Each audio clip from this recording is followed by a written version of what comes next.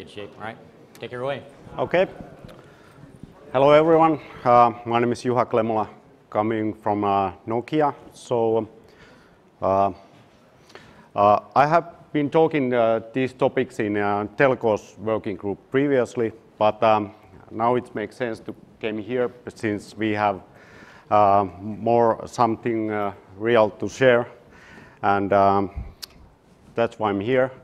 So today, what I have topics. I will talk about our kind of OCP seismic enhancements. So we have planned kind of a new seismic kit to be compliant with OpenRAC version 2.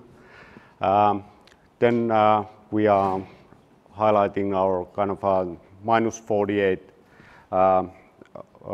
power feed option for the OpenRAC version 2. Then a couple of additional items. Next steps, what we are looking for is the liquid cooling and high voltage DC options. Yeah, you can point this way. Yeah. There you go. Okay. For the seismic OCP rack, so I talk in a Telco's working group, but the reasoning behind, I don't talk any more that, but what was the baseline was that we take the NEBS Telco dia spec and we put the baseline requirement so that with a single rack we can fulfill the Zone 2 with 850 kilogram IT load inside. And two racks baked together, we put the requirement that we need to fulfill Zone 4 criteria.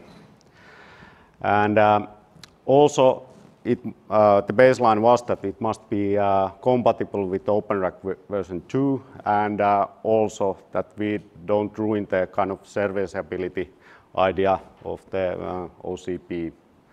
So toolless design.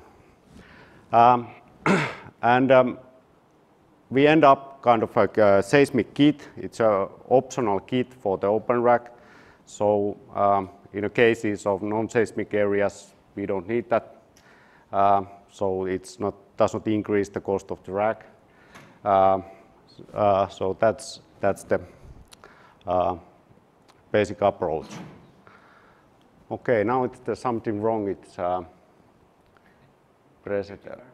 Sorry. Oh, okay. It changed automatically. Okay, no problems.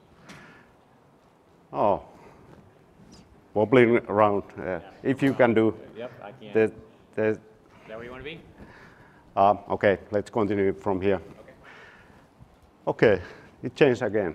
Yeah, you can swear it does it automatically here. That'll fix it. Thanks. Okay. What is included? So we have a optional kind of quick release bracing beams. We are utilizing the existing threads in rack front surface. So there's a M10 bolt holes, and we bolted the pin in that hole and the beam over that, and lock it down using quick release clevis locking beams. So it's efficient and cheap. Then what is other pieces are needed? Anchoring bracket, and the design is so that it's outside of the rack. So when you're installing a rack on the data center, you don't need to make a kind of precise measurement of the drilling holes. So you can just drill the holes through the bracket directly to the concrete and put expansion bolts on. Okay, what else?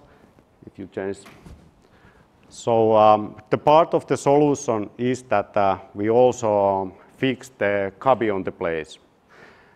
We are utilizing the existing bolt holes in a cubby, and but what is slightly different that in a rack post we changed the round hole. There's no any more round hole, but instead of M4 threads in a post. So we bolt the cubby on the place using 4 M4 screws. Okay, next please. Okay, what was the result? So currently we simulated the design. So the first case was that what we have a baseline requirement, so 2 racks based together, and we run the NEBS 4 criteria seismic simulation, and it was easily passing the neutral frequency as well as the displacement criteria in both directions. Okay, next one. We run also the Zone-4 simulation for the single rack, and according to the simulation, it's just past that. So we are overing the kind of baseline requirement even. So we meet the seismic Zone-4 even with a single rack. In the beginning of next month, we are running the real testing in a seismic lab. So we are very confident at that phase that we are passing that.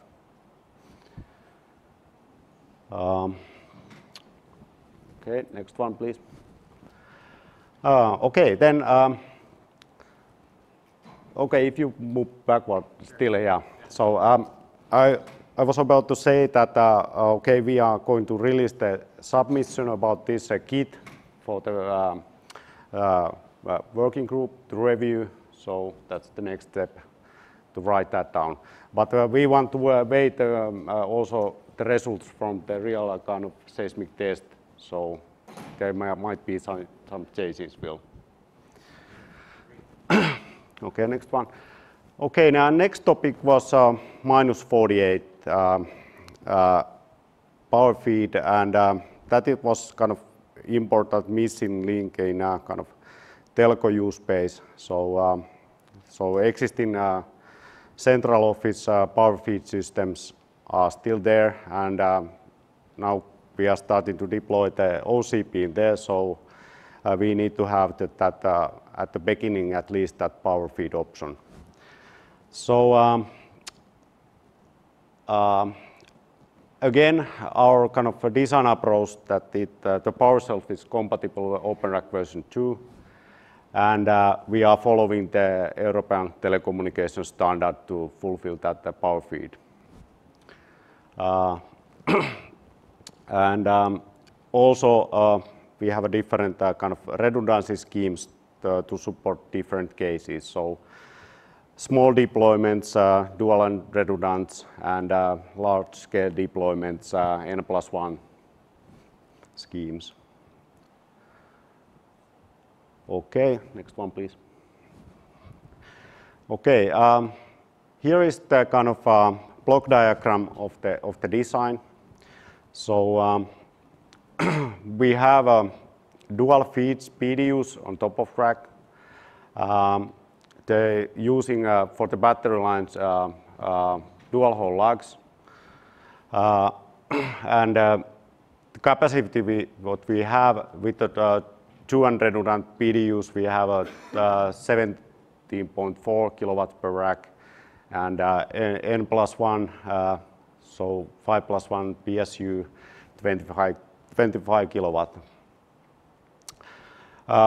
The PDU in the top of the rack, there's circuit breakers and outputs also for the switching gear, so Ethernet switches. So we have 48-volt PSUs in the switches. So the PDUs are also feeding the Ethernet switch. So in a case of power loss, also the switches are under the redundant power feed, so no loss in a networking gear.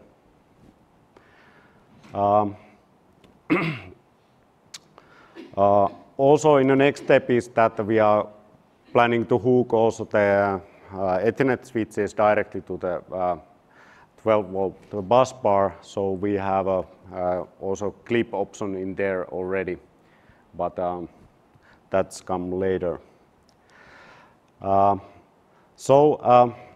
We have still the rack bus bar in this phase at 12 volt, so this is only feed option from the data center. So conversion happens in a power shelf.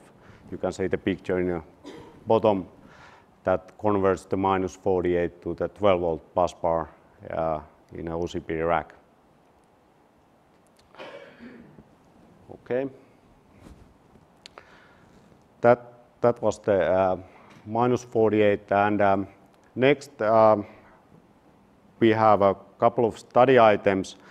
So to overcome the issues also that there's a lot of the central office locations that they are cooling limited, and we have a kind of a quite high power rack. So we are also developing the kind of liquid cooling option for those cases. So when the customers has no chance to build a new data center, so we can deploy the OCP also the cooling limited locations. And the idea was that we introduced the kind of rear door cooler, so it's a radiator behind the OCP rack, again kind of optional piece. So in cases you needing, you bolting the radiator behind, and there's a kind of coolant circulation either top of the rear door cooler or bottom of the rear door cooler to the side cooling system. And the idea was that the radiator, we can open that for the service actions. So it's really still allow the full serviceability of the OCP.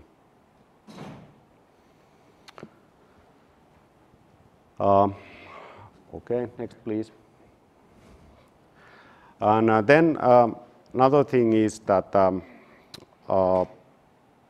we are starting to study to 400 volt DC power feed option as well.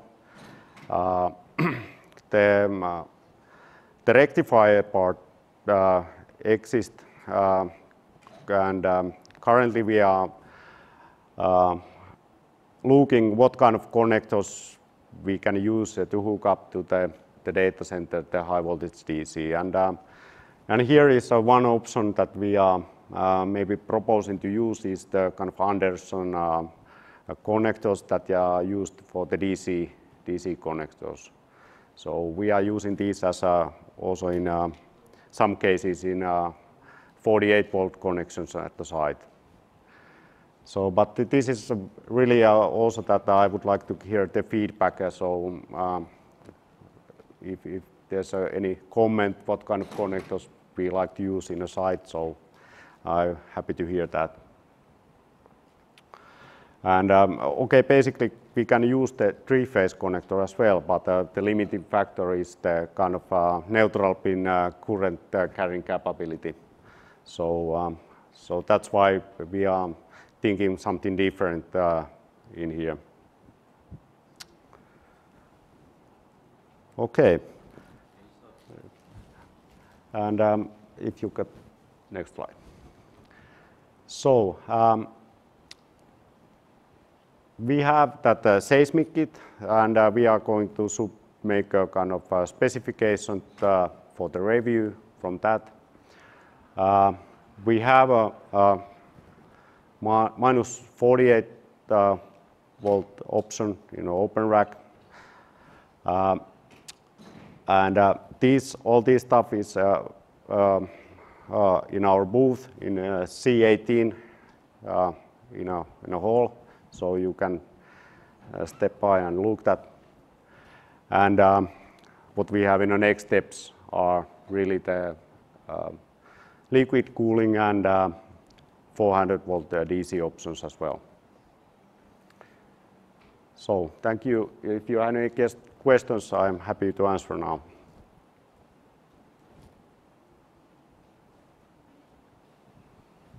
So if nobody else has one, I've got one.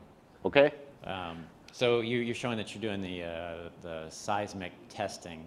Yeah. And you've added in some screws in the side of cubby, right, to constrain cubby into the rack frame. Yes. To kind of help with keeping cubby in. Have you also looked at what you need to do to keep the individual IT nodes inside of cubby? Is that something that you've looked at? So keep what? Like the servers or the sleds inside of cubby. Yeah, it doesn't interfere that. So we are using flathead screws, so Okay. it's going the current cubby design perfectly. So Okay.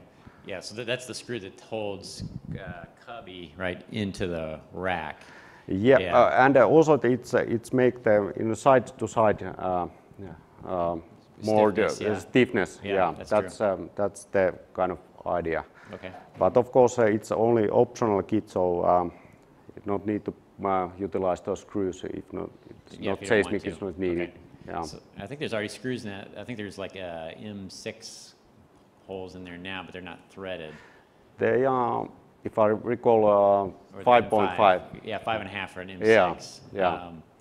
So I guess that's something we can talk about, how much that would cost, whether we want to, change the current specification from a clearance hole to a threaded hole. Yeah. Add some cost to the base rack, but at least maybe allow us to all use a more similar rack frame. But it's something else we could talk to the rest of the community about making that.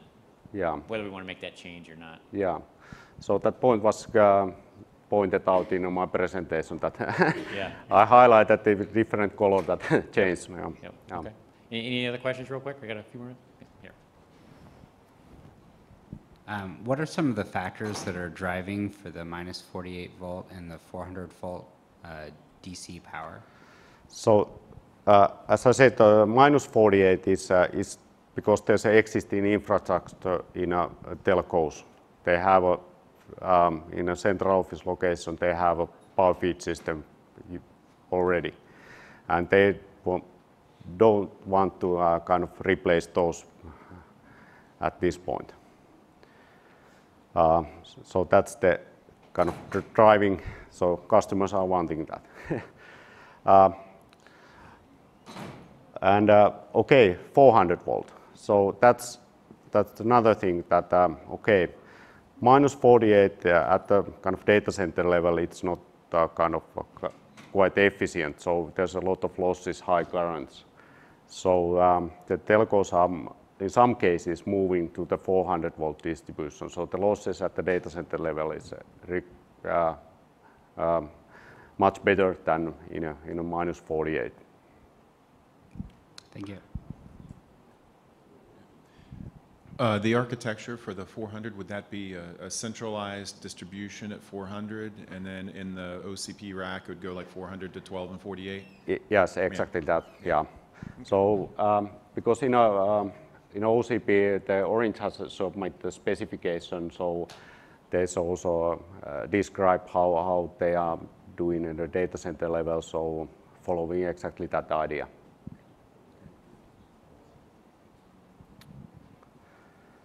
Okay, thank you. Oh, we got Okay, one more. one. Too early. Just wondering if you'll be releasing the design of the rear heat exchanger into the community. We don't have any plans to do yet, so no decision either or. So, but we are studying at this phase, so that's still totally open. Anybody else? Okay, go. Okay. Thanks a lot, Joe.